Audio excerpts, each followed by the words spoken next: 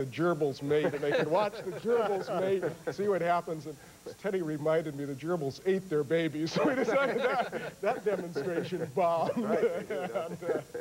And of course, what Wayne and you have both said is that the most important thing you can do is be an example. And I don't mean you have sex in front of your kids, but to be comfortable talking about sex and to show affection and love, and at least be available to answer questions. But I'd be very interested if either of you have been more formal and explicit in your discussions with I your had the kids. experience as a kid of my father taking me aside, for which I'm eternally grateful, and explaining to me, asking me what I wanted to know, and I had difficulty, and he began explaining.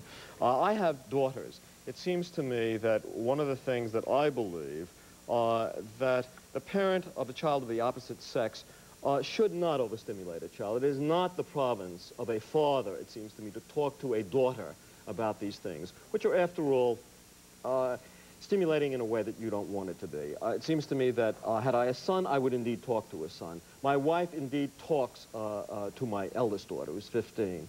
I believe, in terms of example, I'm a Puritan in terms of, I do not believe that nudity is called for ever. I think, again, parent and child of the opposite sex. I do believe that a child can be easily overstimulated and frightened by an appearance by a parent of an opposite sex to be nude, and that is a rule in our house. And I think that's something which is very important. You try not to overstimulate. At the same time, you must go back to the problem of how can you give a human being a sense of self-worth and worthiness. Wayne? I take showers with my daughter. I don't know how to tell you this. But they're only little children. I have an 18-year-old, obviously, and an 11-year-old that I don't. But nudity has never been a problem in our home. And again, each home has to make their own decisions about that. I've never concerned myself with it. I've taken baths with my little babies all the time. I play with them in there. They come into the bedroom regularly. We don't have sex in front of my children, although I've been caught a few times. And they just kind of walked in the middle of the night. I mean, what'd you say? Daddy's not hurting Mommy? I said, Daddy's playing horsey. That's what they think it is. So we have all these little horsies at home. We play horsey a lot. I've never made a big deal about it. See, I think the key in what we've all been talking about here is honesty. And I don't think you should be artificial in your relationship with your children about anything, nor do I think you should be sexually. I grew up in an orphanage, all right? I never had a father. My father abandoned my mother when I was very, very young, and my mother had 3 boys to raise. 2 of us went into an orphanage. My oldest brother went with my grandmother.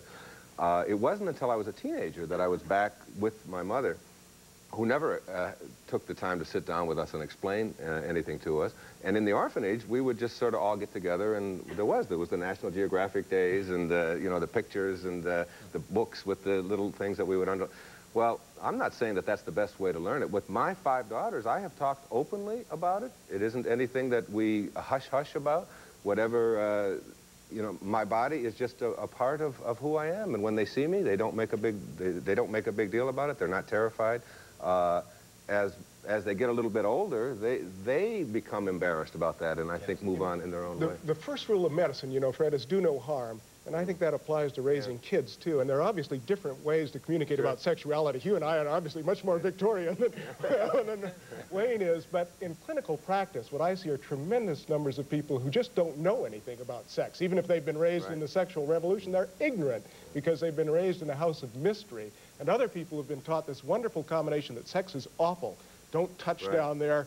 Don't think about it. Don't talk about it. Interesting word, but it's the most beautiful gift you can give your spouse on the wedding day. I think, now, wait a minute. How does it? This dirty thing is the most beautiful thing I can give. So they're hopelessly confused and guilty and burdened with a sense of evil. I would say one of the things that you can possibly do is do not make a child guilty about autoeroticism, about masturbation, which is a ubiquitous human experience. Exactly. You must tell them let that it be natural and easy. And don't tell them that they're going to go crazy, or that, you know, tell them. That's terribly important. And you girls, got it. Well, I was shocked. That's a big learning thing for me with my little girls, because they call it pumping, okay? But I mean, my little girl is like, she's very stimulated that way, and they go through like this 4 or 5 month period, and we just say, look, don't pump right here, okay? It's not in public. Yeah, right. Just go back in someplace else. But we don't make a big deal about it. She even laughs about it and jokes about it. Even. I'm not going to stand on morals and say that mine are above others, but I am going to take a disagreement to the attitude with which you're approaching human sexuality, some of the ways you're describing your own family lives. In the situation I grew up in, I learned about everything that I know today in terms of sex from friends and from the street. What I'm going to say that brought that to an end was some religious experiences. That's fine, and at a time in my life when they were absolutely necessary. What could have changed that would have been to have seen my own parents, my own mother and father, in the role of man and wife, demonstrating before me and before the rest of the kids in the family how to love one another, and not setting up this facade that somehow seems to change after kids are born. The behaviors that a man and a woman came together with prior to kids are the same kind of behaviors that are going to cause that marriage to continue to grow and be a fruitful marriage for their entire lives. When kids come along and you start to change behaviors, restrict behaviors, and put rules on behaviors as to what's proper and improper, the kid grows up with a lopsided attitude about what human sexuality is all about. I don't think you're disagreeing. Yeah, Well, with respect to nudity, with respect to rules, with respect to punishment, those things, some of the statements that you're making, yes, I am disagreeing to. Punishment is very much a part of what even a man and a woman have with one another. Not that they physically abuse one another, but they do have limits to behaviors, and they do interact to check behaviors when those behaviors infringe on the other person. If you don't do that with the child, where does that child learn what rights of an individual are going to have some kind of dominance over the rights of the others who he's interacting with? In terms of sexuality and nudity, if a kid doesn't learn about what's going on between mom and dad at home, where is he going to learn about it? And it seems to me we have a whole generation of folks who have learned about it in a different way. And it seems to me that 50, Agreeing 60 with some years of us ago... and disagreeing with others, depending on the subject, right? So which demonstrates a fundamental truth, which is there is no truth. Well, I think most parents, I don't think they avoid being nude around their children because they think it's the right or wrong thing to do. I think that's who they are. They've grown up with a sense of privacy about their bodies. They were taught this from the time that they were little children. And again, the question for me is, can you change? Can you work on identifying in yourself ways in which you want to change and mature and become more than your parents were and more than they gave you? I think I had no clothes when I was a kid, so that was just sort of got used to not having them, and I still don't. Preparing your kids for the harsh realities, the sometimes harsh realities of life. We'll deal with that issue when we come back.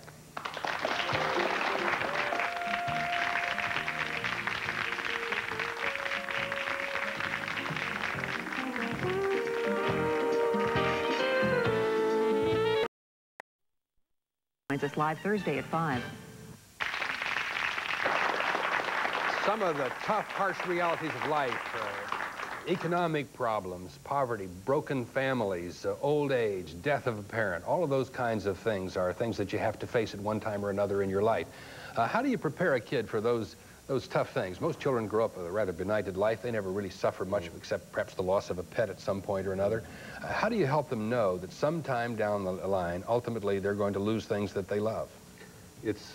To me, it's like parenting is about two things for me. It's about teaching them an attitude, because I think attitude is everything. I really think your belief system and what attitude you have toward things is going to determine a lot more how successful you're going to be, how happy you're going to be as a human being, than how much money you have, what kind of job you get, whether you get into the right school, and things like that. That's number one. Number two is to be, I think my job as a father is to teach my children how to have a positive attitude about it, to be up about things, to not be one more of the people who are down and complaining and full of fault and blame for everybody else. So self-responsibility. I constantly remind my children when they say things like, Billy doesn't like me.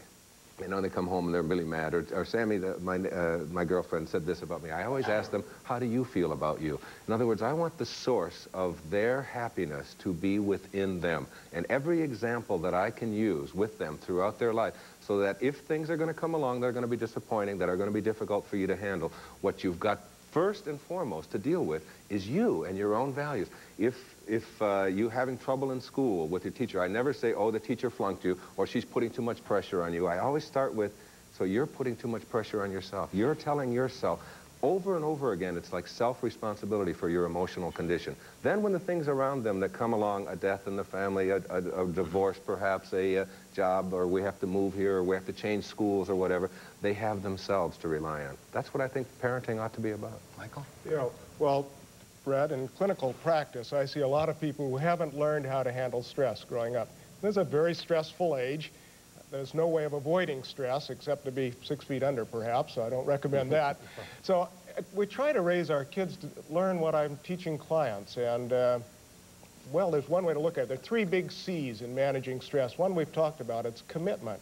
It's having a sense of purpose and meaning and value in life, so you try and exemplify that and reward it in your kids. The second big C is challenge. The world's full of threats, and if it's full of threats, you're scared and intimidated and beaten down by them. If you can translate those to challenges, then they're manageable, and then it can be upbeat. You can Or look the even world as opportunities. opportunities and challenges around you. And the third C is control. So I really believe that you ought to teach kids some way to relax, some way to let go, because you can't control often what's going on out there, but you can control what's happening in here. So if you can give them those 3 C's, I think you're way ahead in preparing them for the world out there. As a novelist, I feel one of the great themes is, of course, the problem of death. And it seems to me that this is what defines us as human beings, the fact that we know that we're going to die. And it is, I think, in Ecclesiastes where it says, love is as strong as death. The only thing I know against death is love. I think that the terror of death is something that is with us all of our lives. It defines our lives. I think we must allow our children to express this.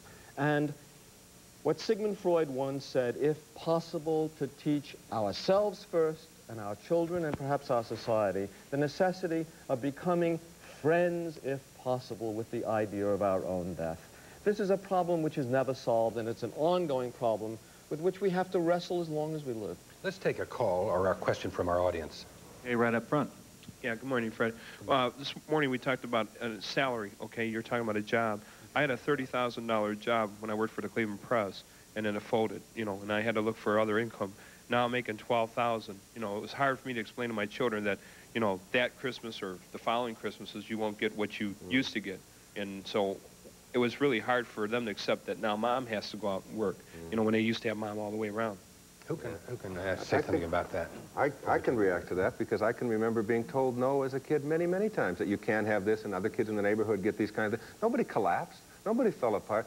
This thing that is going on in your life is happening for a reason. Whatever that reason is, I think there's an opportunity in it for you, and you probably will come out ahead of it. Everything that I've ever had that looked bad at the time, whether it was losing a job, moving to another city, even going through a divorce at one time in my life, has all turned out for the better for me. You tell your children that. You don't let yourself get down with that. And I think having them hear no is one of the greatest things that they can hear. And knowing that Mommy is out there struggling and Daddy's trying to put this whole thing together probably will unify you and bring you together more rather than be some negative. I think it's one of the best things they can hear. It's a very important word, N-O. I was a Depression baby who grew up in a household in which my father tells a story. He literally did not have enough money to get me out of the hospital when I was born, nor to provide milk because my mother couldn't provide it.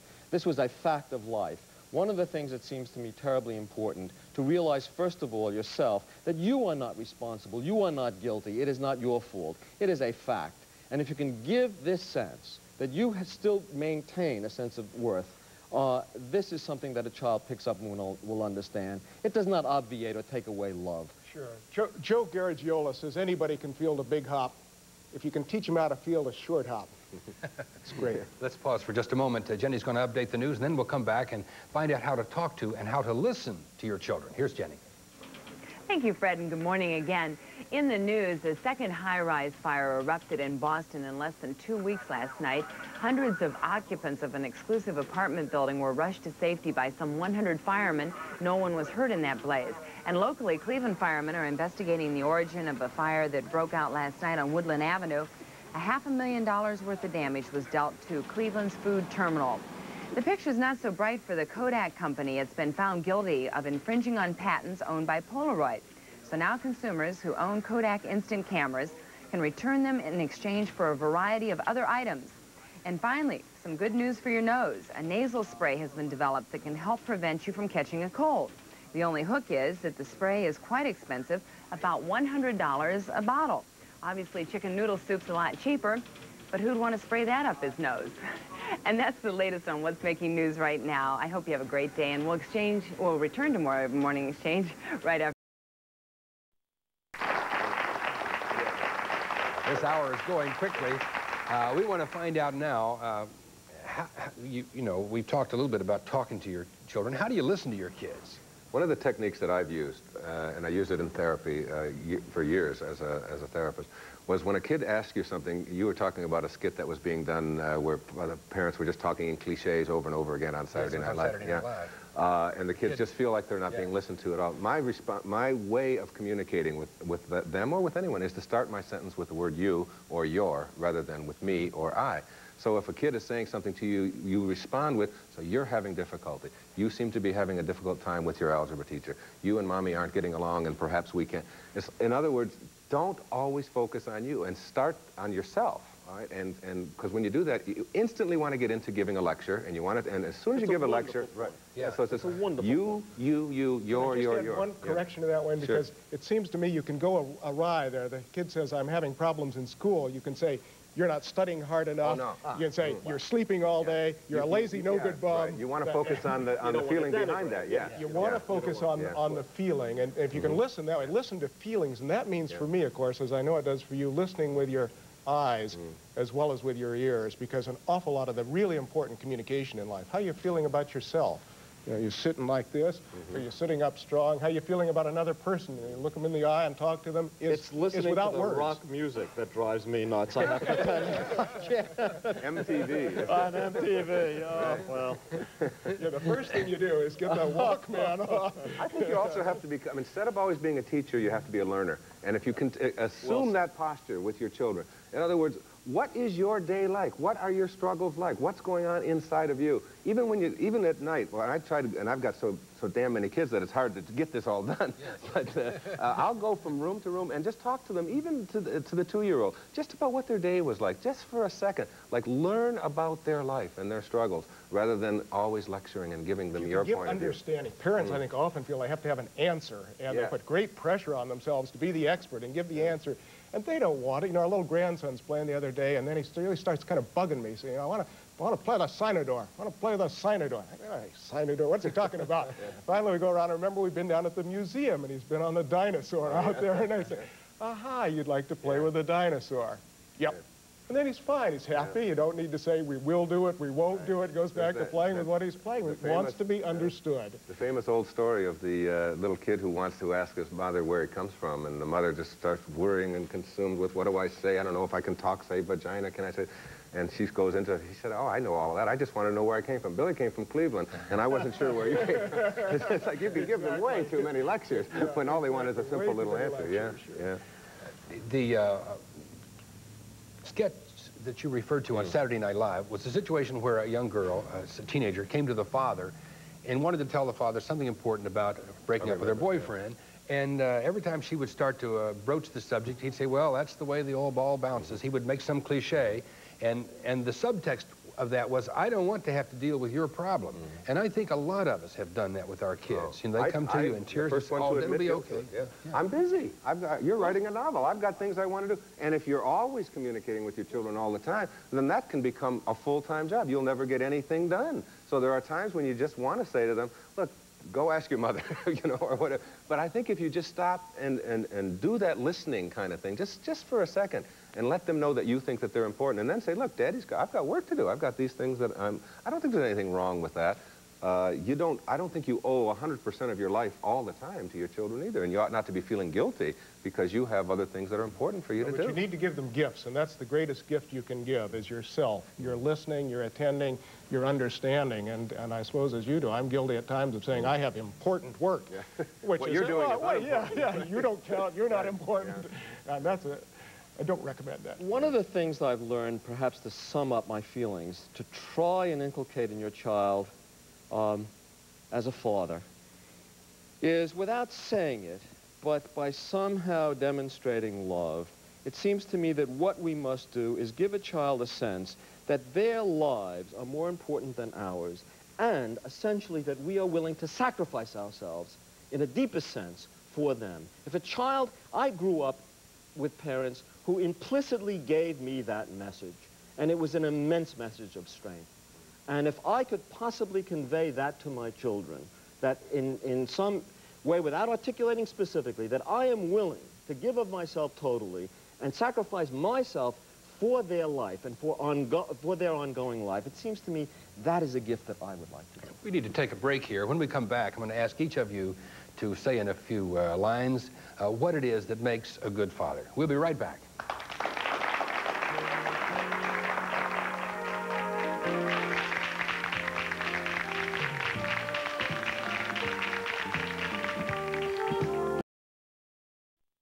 Shopping, pick and pay, lead the way. Save on 8-packs of Slice, Pepsi, or Pepsi Free. $1.59.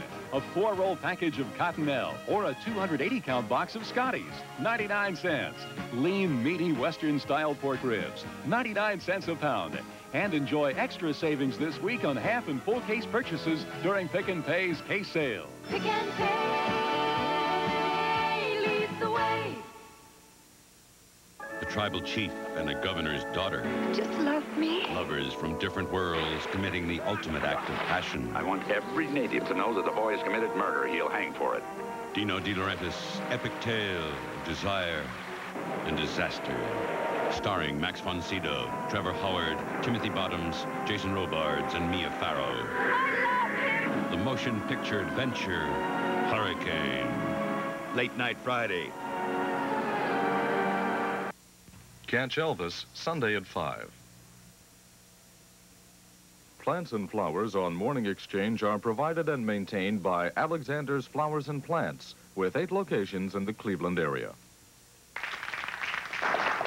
A little summing up. I guess one of the important things about being a good father is knowing when to let go. What do you think, Michael? You've had to let go of a few. Well, we have had to let go.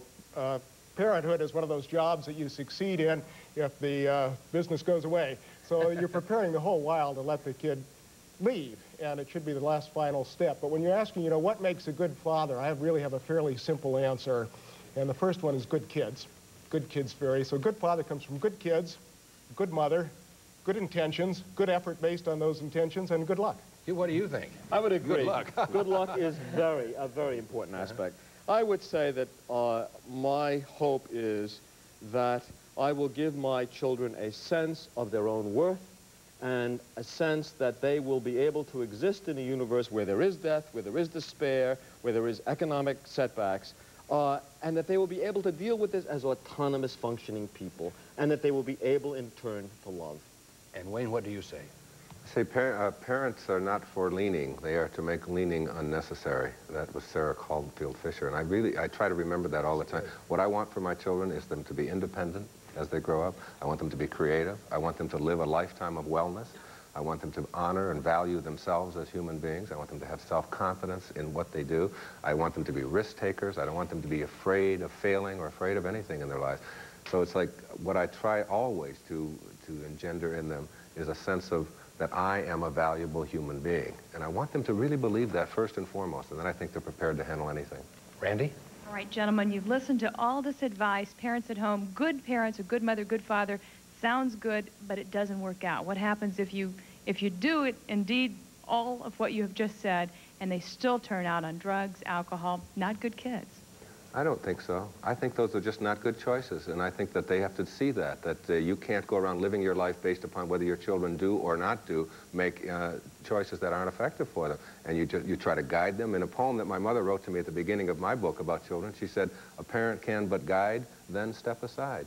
And if they decide to go other ways, that's where they are on the path. And you can't be seeing yourself as a failure and feeling guilty because they make those choices. If they're still in teenage, you get some help. And you don't blame yourself, because blaming yourself just adds another problem, and 2 problems are worse than the first one alone. And Lou? Well, yeah, that was my question. How do you deal with all of that frustration when things aren't working out? You have a 12-year-old not behaving. Years go on, the problems get more difficult. You think you're doing all you can possibly do. Do you simply at that point go and get professional help? Sure, you go get professional help, and you acknowledge that you've had lousy luck. You know, we've had good luck, and I'm very grateful for that. I know other people have done a better job of child rearing than I've done, and they've had bad luck. And so they have to demonstrate to their kids that they can cope with that stress and then get somebody else to assist them in managing the problems. We are very lucky to live at a time in which acute psychological insights have been promulgated. And there are therapists out there are people out there to help, and not to be ashamed to get help. Not to be ashamed to say, look, I am helpless in a situation. Let me go to somebody and see if I can't work this out. And Wayne, you want to have a final word? Well, my reaction to that is that I let my children know that I don't live my life through them, that I try to model what it is that I can do, and if they make choices that are going against them, that they're going to have to take the consequences of it. Daddy isn't going to have a nervous breakdown because you decide to make neurotic choices. I let them know that. Wayne has written this book, which is called What Do You Really Want for Your Children? And Hugh Nissenson, who is a novelist, has written this marvelous book. It is set in Mansfield, Ohio, in the early part of the last century. It's called The Tree of Life. He's a father, but his kids leave him alone when he's writing, which is why this is so good. He's going to be at Undercover Books at 11:30 this morning. That's out at the Van Aken Center in Shaker Heights, a wonderful bookstore. And say hello to the Turners for me. And you might drop by and visit with him there, Hugh Nissenson. And Michael, who's been with us so frequently over the past 13.5 years of the Morning Exchange. Michael, thank you very much. Yes, I remember Evan was on when he was 2 years old. Just a mere youth when he was toddling in here. I think we all did something right, and we just, as you say, a lot of it is luck, but you've got to keep working at it. It's not easy. Thank you. And thanks to the audience who joined us here today. Hope it was helpful. We'll be right back. Where will you go for excitement Saturday night, January 18th? To your TV set for Weekend with the Stars telethon for cerebral palsy. You'll be amazed by our lineup. In a perfect world, every stain would be seen and reported. But in the real world, most stains go unreported. Right through the wash and into your dryer, where they could be set for life. But add Biz Bleach to your detergent, and you have a strong second line of defense to catch many unreported stains and remove them before it's too late. In an imperfect world, pin your hopes on this. Unreported stains can't get by Biz. Mike, and you know what? Ross Paz. How do I get Ross Paz? You're like the only application left. I'm kind of here out of sheer desperation. Come up over here so all your friends and buddies are here. Everybody doesn't have it. Wait. Yes, sorry. Okay. Yeah, you want to make some money. Oh, John. So as I was saying, John is the last application, and I'm just here out of sheer desperation. So, John, you're so kind to want to adopt me, but you can't just get a buddy just like that. There's some requirements you have to have. So, the first requirement is Playboy bunnies need to be kept in a manner compatible to their needs, okay? And the dwelling should have no less than 30 rooms and have a staff of 4. That's that kind of butler, John. Okay? And the pool can be indoor or outdoor, but the jacuzzi has to be very close to the bedroom. Now, this is what application. John put down. Oh, there's the light. Now, John put on this application. My sleeping bag's only been used twice. In the jacuzzi, I got a great hot water bottle. And it's for domestic help. I've got a wife who doesn't work at 6 service and she works for peanuts.